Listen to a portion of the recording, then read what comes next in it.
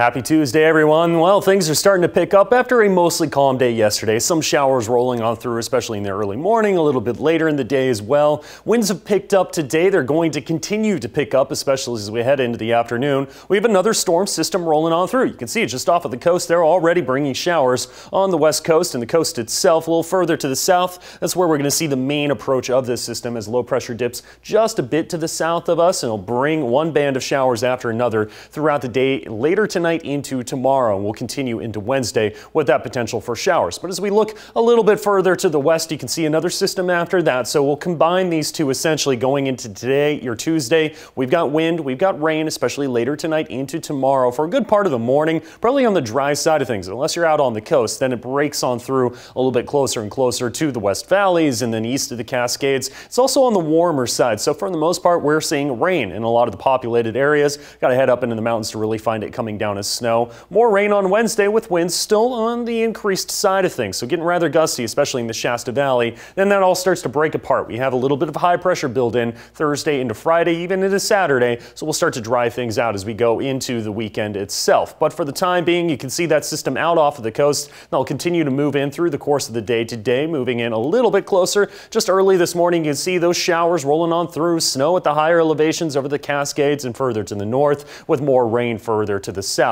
This is prompting some watches, some warnings, and some advisories, so do be aware of this. Wind advisories for parts of Jackson, Siskiyou, Lake, and Klamath County, a little bit of Modoc County as well. Some of those winds getting rather gusty, like what we saw over the weekend. Not quite to that level, but could see some gusts up to around 60 miles per hour, especially in the Shasta Valley. That's where we have a high wind warning. High surf advisory out on the coast as well. And on top of this, it could be a lot of rain in a short amount of time, so certain areas, especially on smaller streams, urban waterways, for example, could see some possible flooding, some ponding around the road. So we do want to be aware of this. That'll last till about 4 a.m. on Thursday because this is a sustained system, one after another. That's just going to bring us more rain through the course in the next 48 hours. Here's yesterday.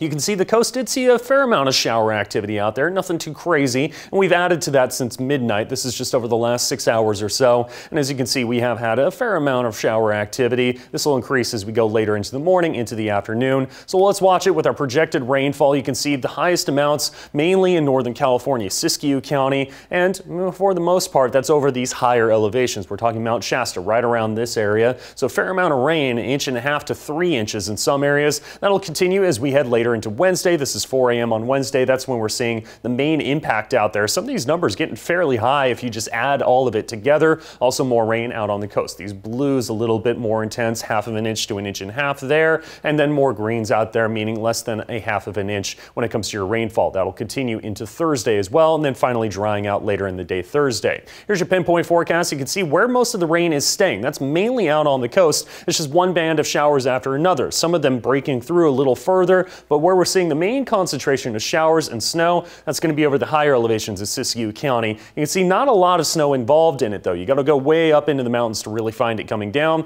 We'll continue as we go into Wednesday. You can see just one band of showers after another, after another. Call it very scattered in nature, but just about all of us at some point going to see rain at the higher elevations, possibility of some snow, just not in the mounts and not as high of winds as what we saw over the weekend. Still, the winds are going to be a sticking point. Some gusts up to around 65 miles per hour possible out on the coast. In particular areas as we get into the weekend, some of those sustained winds could be around 20 to 30 miles per hour. So that's fairly breezy. We'll look at that as well for the West Valleys, especially Northern California, where winds really start to pick up. Rain is most likely later tonight into tomorrow. And east of the Cascades, for the most part dry, but we're also seeing snow levels rather high. So later tonight into tomorrow in the mountains could see some snow, but the rest of us probably just seeing more rain showers. Checking out the 7-day forecast, showers later tonight, and then that'll continue on Wednesday, but drying out fairly quickly Thursday, Friday, and a good part of Saturday. We're looking at dry conditions before another chance of showers on Sunday. Klamath Basin, that's the trend as well. More towards rain than towards showers as snow as we look over the next couple days, but snow showers are possible about 6,000 feet and above, dropping as we get into Wednesday.